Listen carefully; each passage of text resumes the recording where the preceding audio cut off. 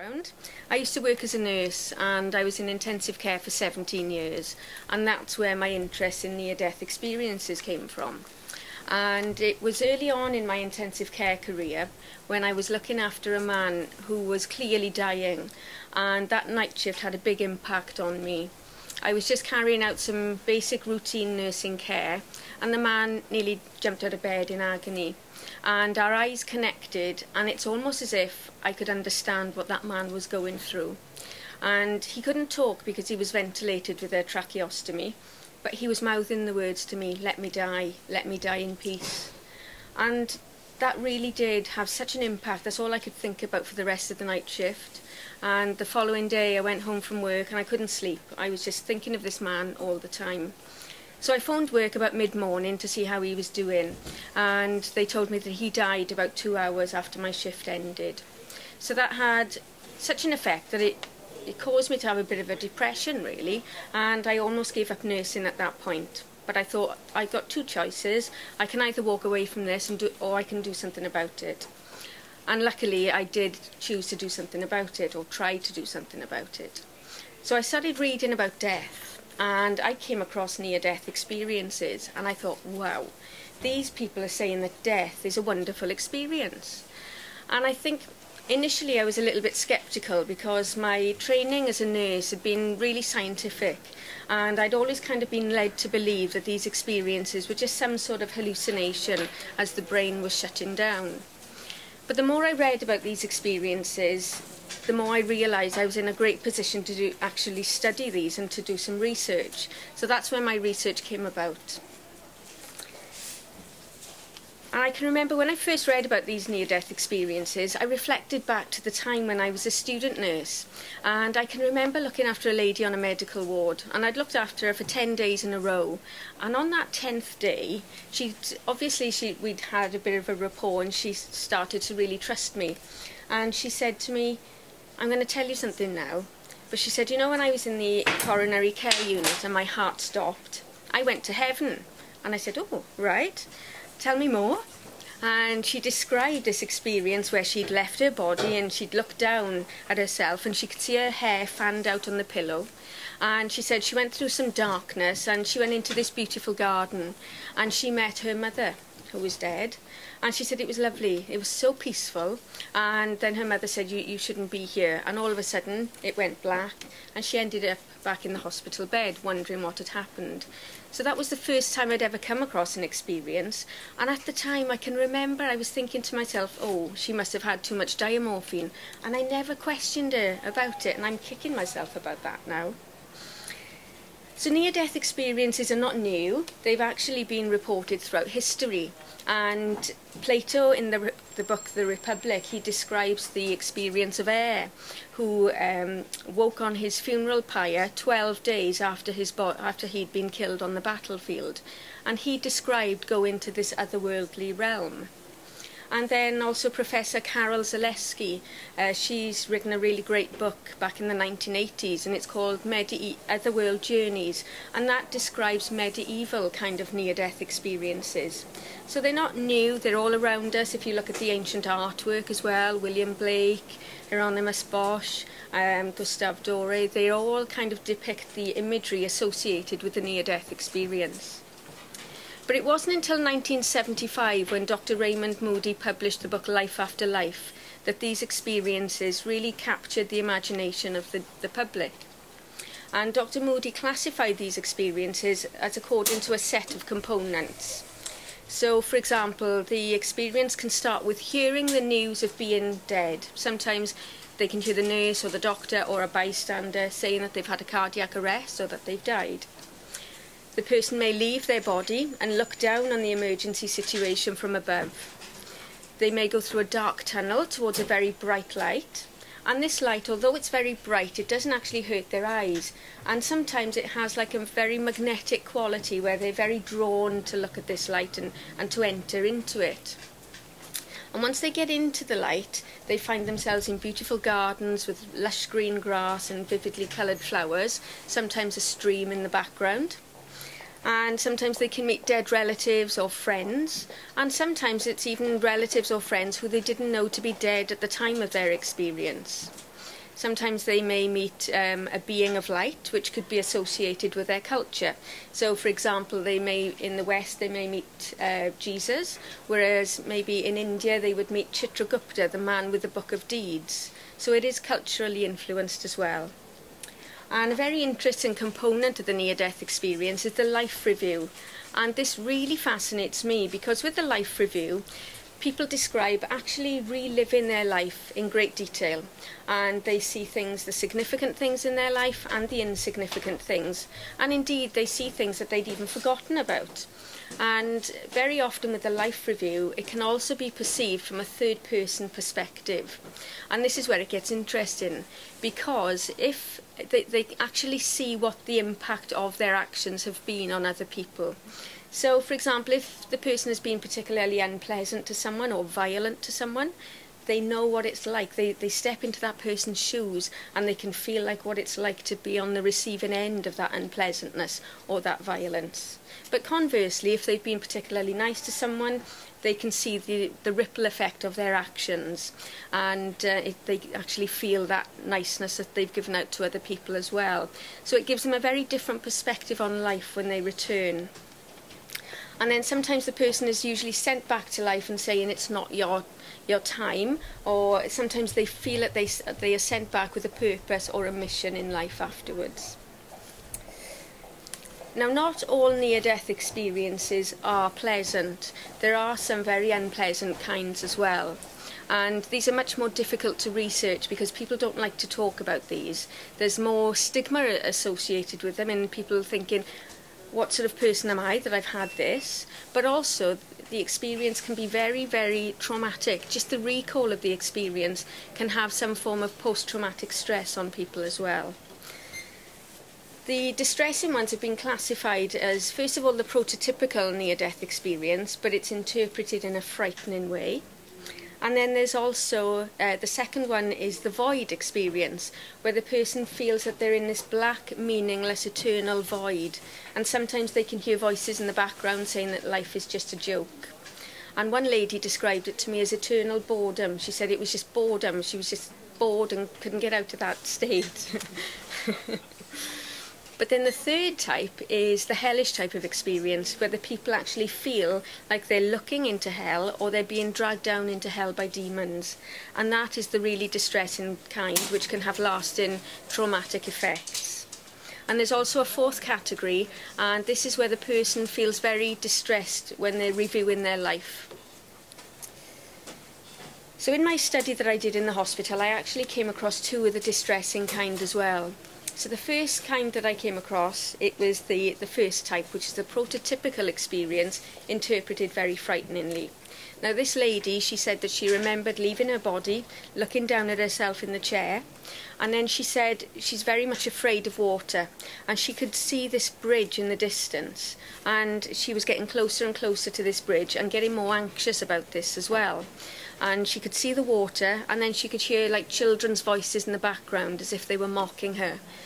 And then as she got close to the water, all of a sudden she just woke up and she was in her body, but she said she was convinced that she had been dead.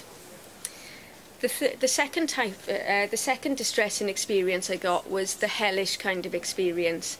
And this lady started to describe the experience, and it started off where she was just on a lake and she could see a lady in a rowing boat, and she said she didn't know this lady, but she had to stay away from her.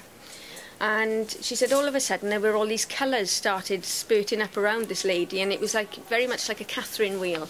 And she said then she could feel this tremendous heat, and then she started to cry, and she said I was looking into hell, I was looking into the flames of hell.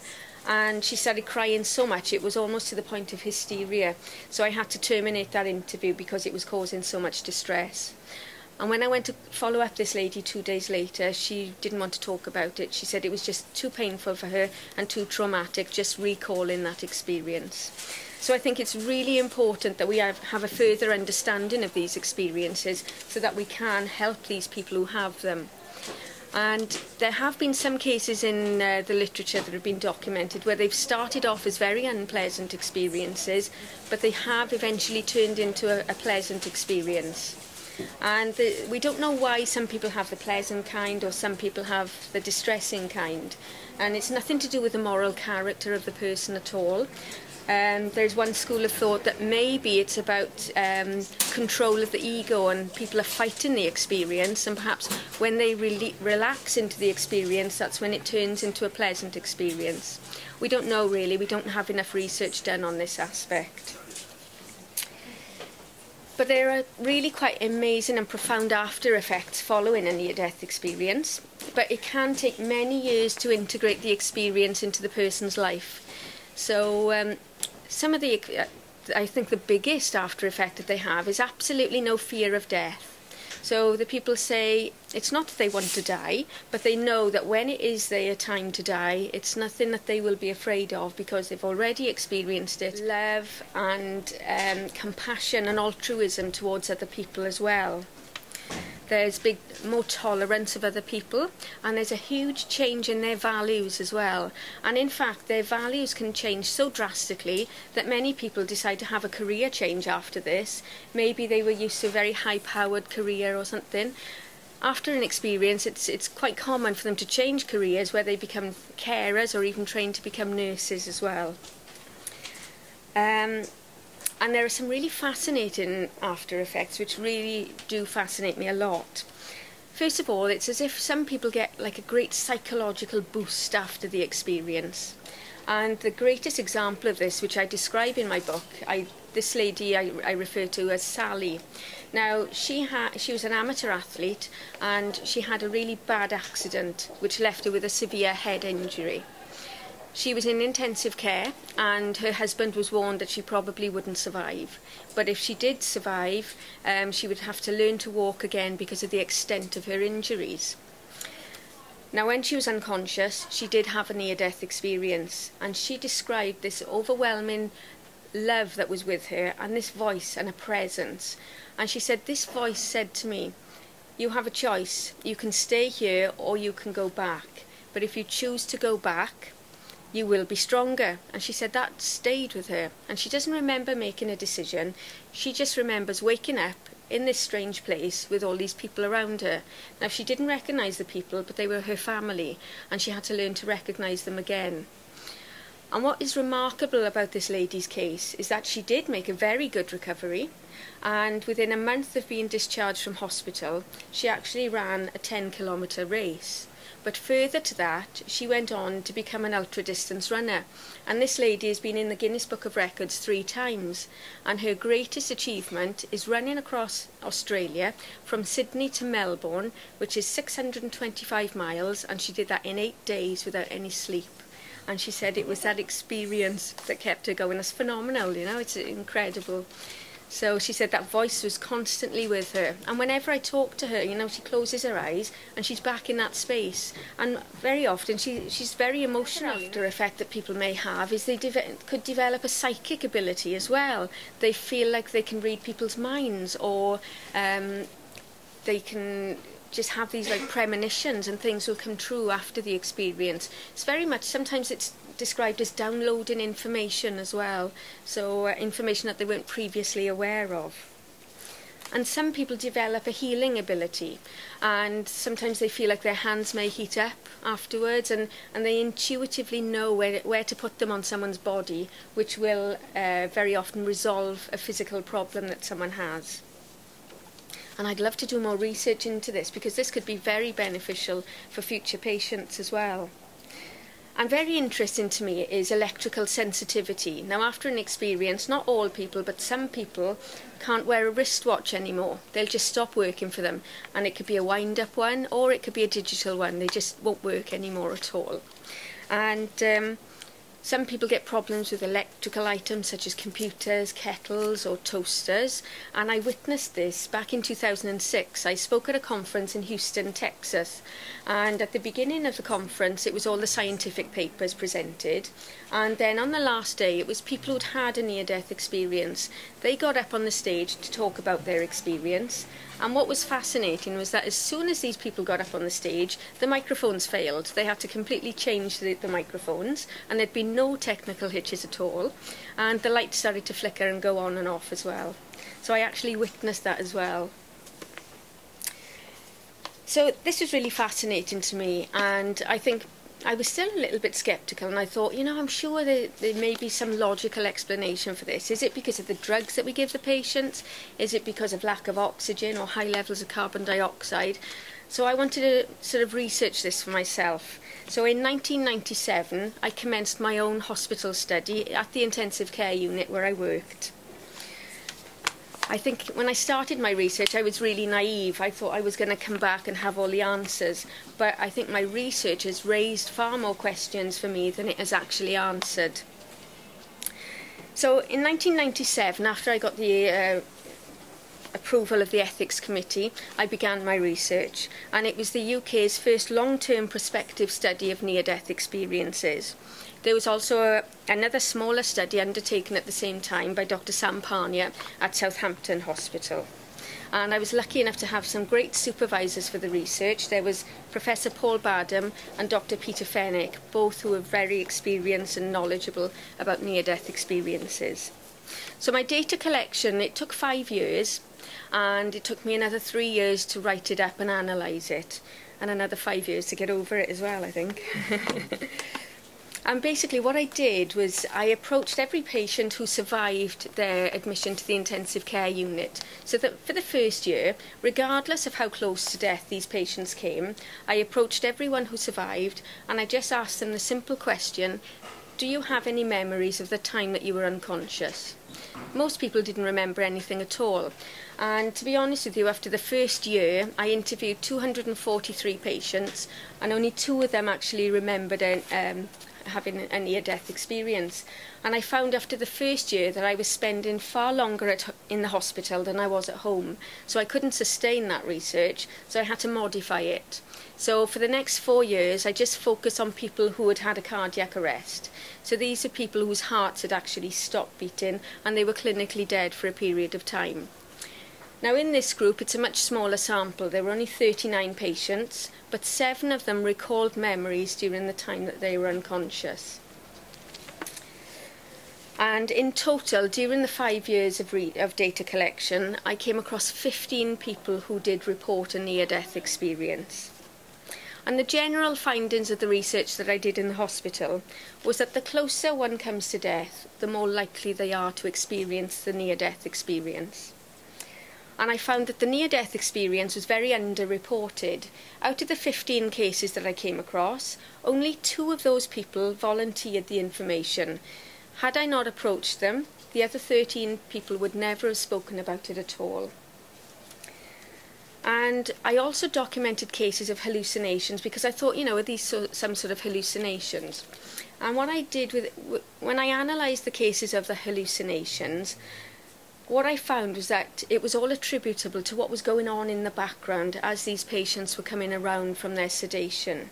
But with a near-death experience, it wasn't attributable to anything that was going on in the background.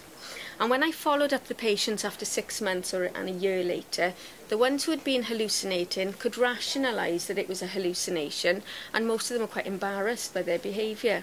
But with a near-death experience, they were all adamant that it was real, absolutely real. I also looked at the theories, was it due to lack of oxygen? And I did come across a couple of cases where blood was extracted at the time they were having the experience, and the oxygen levels and the carbon dioxide levels were normal as well. So that didn't seem to be supported by the research. And I found when I looked at the drugs, if anything, the drugs that we give to the patients actually inhibit the experience as opposed to creating it. And of course, a lot of people say, well, that's just wishful thinking. Perhaps it's what we all wish for. We all want to be met by our relatives. But what I came across was, of course, there were 2 distressing kinds of experiences, which wouldn't be wishful thinking. And some people saw relatives who they didn't particularly want to see, and they didn't see the ones who they did see. So that was interesting. And I also tried to monitor the out-of-body experience as well and see if we could verify if this was correct. So what I did is hid symbols around the intensive care unit on the top of the monitors of each cardiac monitor at the side of the patient. They were above head height, and the only way you could see them was if you'd left your body. And unfortunately, although there were 8 cases of out-of-body experiences, no one actually saw the symbols, and that was a lot of hard work because I had to damp dust them every week as well, so I didn't get any success with that. But what I did find was the 8 out-of-body experiences that I came across, they were of varying different quality. So some people sort of raised about this much above their bed, some people floated in directions opposite to where the symbols were hidden, and the 2 people who were out of their body in such a position where they could have viewed the symbols were so interested in what was going on at their bed area and what we were doing to the body that they didn't actually look for the symbols at all. So it's a lot of hard work trying to verify this aspect, and who knows if we will ever actually verify it, but I think it's certainly well worth pursuing. And it's ongoing now with the AWARE project, which is being run by Dr Sampania, and that is a global project going on all around the world. I'll just tell you very briefly about the strongest case in the hospital research that I did, and that was patient 10. This man had been in intensive care for some time. He was making a good recovery on this particular morning, and I was looking after him, and the physiotherapist decided to sit him in the chair because it's very good, although he was still ventilated, it's very good for their posture and for their muscle tone as well. So we'd sat him in the chair, and shortly afterwards I noticed that his breathing, his pattern changed, and he looked quite breathless, and then the monitor alarmed and it showed that his oxygen levels were actually dropping a little bit. So I got what we call an ambu bag, connected it to the oxygen point and connected it to his tracheostomy, squeezed extra oxygen in, and it resolved that issue. But then his blood pressure began to drop and his heart rate went into a very fast rhythm, and he started to go grey and clammy, and I thought, if I don't get this man back into bed now, he's going to have a cardiac arrest in the chair. So I called my colleagues, we literally flung him back into bed, by which time he was deeply unconscious. He wasn't responding to deep painful stimuli or for us calling his name or shaking him. And I called the doctor who reviewed him, we gave him some fluid, and his blood pressure resolved. And then after that, the doctor had to go back to another emergency, and shortly afterwards the blood pressure started to drop again.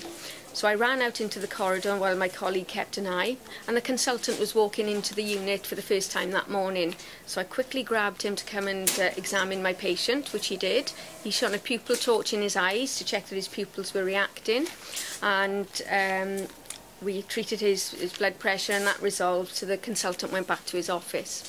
After about half an hour, this man began to flicker his eyelids and move his limbs, all signs of regaining neurological function. And then after about 4 hours, this man regained full consciousness, and he was very excited about something. The ward round were approaching his bed area, and he was trying to tell them something. So the physiotherapist got a letterboard, and he spelled out, "I died and I watched it all from above." And the consultant said, "Oh, you'd better tell Penny about that then." And so he did, and he described leaving his body, looking down, and he correctly identified the consultant as examining him, what the consultant did. He described me cleaning his mouth, and he also described the physiotherapist poking her head around the curtains, looking very worried and nervous. And this was true, and this actually did happen, and I know it happened because I was actually there. And all of these things go in the deepest part of unconsciousness. So he was describing a highly lucid state with great clarity, and everything was very accurate. Fascinating aspect of this case, which I kind of picked up on accidentally because he misinterpreted one of my questions when I was interviewing him. Now, this man has cerebral palsy. He was 60 years of age at the time of his experience, and his right hand was in a permanently contracted position like this.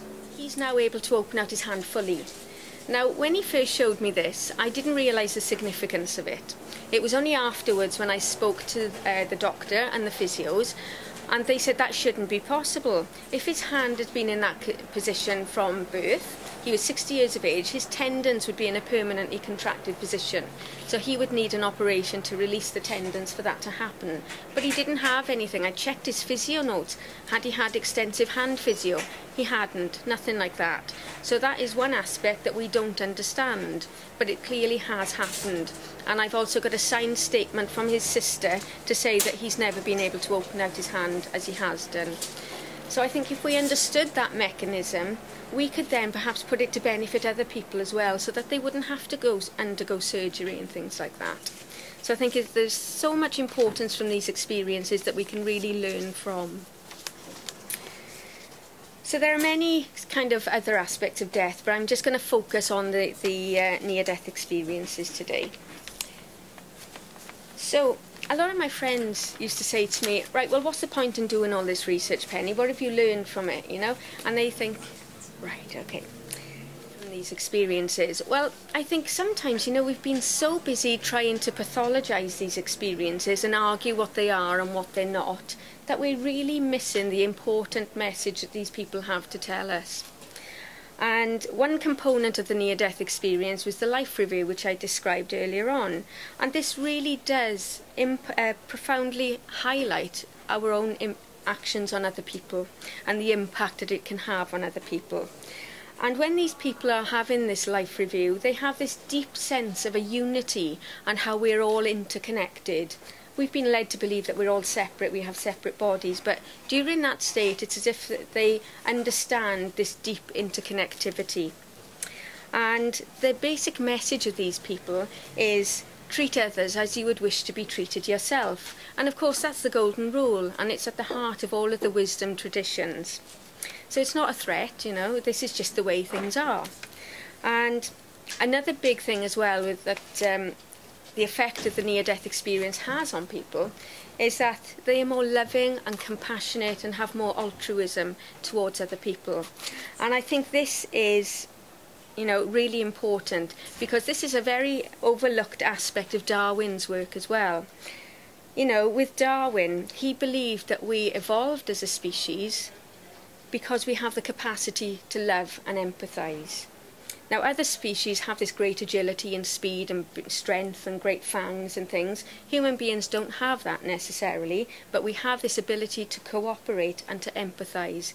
And Darwin believed this was a very important factor in our evolution. But unfortunately, the bits of Darwin's work that we get to hear about are survival of the fittest. And when we hear about that, it's all, we behave in selfish ways. It's all about me, me, me, and we don't think so much of other people. But when we think, if we believe and live from the perspective that we are all interconnected, we behave in very different ways to each other as well. And so following their near-death experience, people behave in very different ways towards other people, but also they have this knowledge of, or insight into how we are impacting on the planet itself. And many people actually begin to adopt very eco-friendly behaviour as well. So can you imagine if everyone sort of had this new idea and this new way of thinking, how different our world would be? So I just want to finish off now with the example of Christine Stewart, which is in the back of my book. And I like to finish off with this because it gives such a positive insight. This lady had her near-death experience during childhood, and it has very much guided the way that she lives her life. She said, "I was like most kids of 11, mucking about on my way home from school that day. I stepped off the pavement without looking into the path of an oncoming car, and it hit me in the back. I was thrown across the road, and I remember thinking that it was going to hurt. I heard a loud snap, and I saw a flash, at which moment I was rising out of my body at rapid speed. I felt no pain as I seemed to lift higher and higher. It became dark, and I was still travelling rapidly. There was an overwhelming sense of being loved, like the whole universe loved me. I came to a stop in front of some sort of barrier, which looked like a privet hedge. There were flowers growing in the hedge, and they were huge. They were much bigger than my head. Beyond the hedge, there were people looking out at me. They all seemed very interested. Then there was the lady. I call her the Shining One. She was so beautiful. I knew immediately that she was hundreds of years old, but had the face of someone perhaps in their 30s. I was happy to be there. The feeling of love and peace was beautiful. You must return, the lady said, but I never once saw her mouth move. I went to object, at which moment I found myself in a great deal of pain, back on the side of the road, with ambulance men and a huge crowd of people around me. I learned quickly that my experience was something I should keep quiet about, because folk looked at me strangely if I spoke about it. But I won't ever forget it, and as I grew older, I realised that many more folk other than myself had had a similar experience. That experience has helped me through some of the darkest times in my life. Death is not the end. That if everyone had a near-death experience, there would never be another war, no one would starve or be the victim of violence, and greed would become a thing of the past. So let's not ignore these experiences anymore.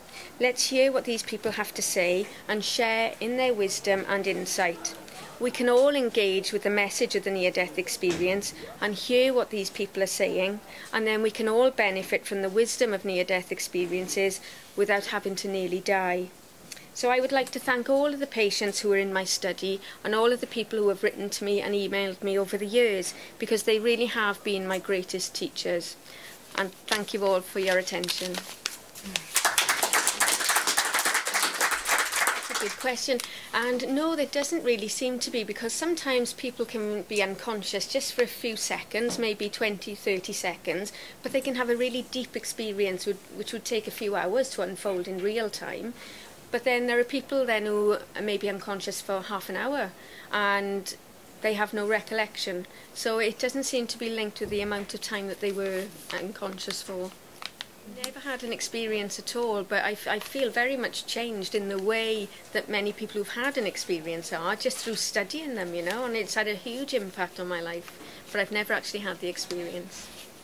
To do with our understanding of consciousness, and I think that now that we have all this great technology and people are, you know, surviving cardiac arrest, they've got greater success rates now, and I think it's more to do with our understanding of what consciousness is, and the view up until, well, it still is the current scientific belief, is that consciousness is produced by the brain. It's a byproduct of the brain, but I think maybe the brain mediates consciousness but doesn't produce it.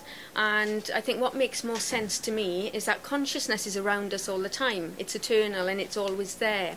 But our brain acts like some sort of filter and it screens it out, so we're not aware of it all the time. But there are times in our life when that filter action becomes relaxed, and rather than the brain producing the experience, what's happening is this altered state, or this consciousness which is around us, is allowed into our everyday reality. And I think that makes far more sense then to explain these experiences, because when we look at them from the perspective that consciousness is produced by the brain, well, they seem to sound kind of paranormal or supernatural. But when you look at them from the perspective that consciousness is eternal and is around us, that is exactly what you would expect, really. It would be quite natural for them. So I think what we're realising is we're having a new understanding of consciousness. So to me, this is very exciting. You know, we've got, you know, all this exciting research going on, that we are making new discoveries about what it is to be human as well. So that makes more sense to me, anyway. Other kind of teachings as well, and yes, that's it. And so I think perhaps we've I don't know, we've had this notion that we're all separate and everything, and this materialist view, and perhaps that's run its course now, and we have to look for other explanations which very much fit with all the ancient wisdom traditions. So, you know, the different spiritual practices as well, like deep meditation, you can have peak experiences. Perhaps these are all different ways in which we can help that filter action of the brain to relax. So I think there's many different routes to access in this altered state of consciousness. Something's going on in the brain which then facilitates this experience. Yes, that's right, yes, absolutely, yes. You know, and people have this lovely smile on their face sometimes as well, you know, so what they are experiencing is very, very pleasant. So yeah, do stare, don't they, and it's a fixed gaze sometimes, and you go like that in front of their eyes, and you know, they don't respond at all, it's just fixedly staring. So yes, it is. So I often wonder, you know, what people are seeing, because they can't often communicate it back to us either. Yeah, it was interesting because